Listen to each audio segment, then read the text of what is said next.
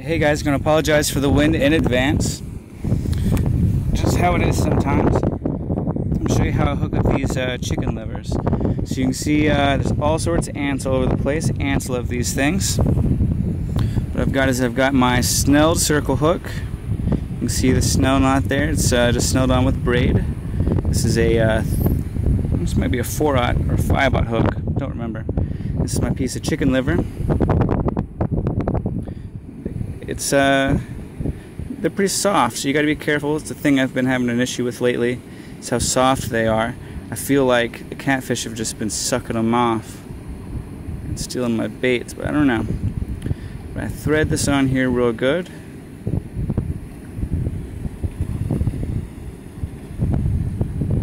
Trying to make sure I leave some of that hook exposed. Like so. I take my stretchy string. Elastic string, 97 cents at Walmart. And make sure to loop a whole bunch of it around the eyelet so that it kind of gets stuck in place. And then I'll work it down the meat.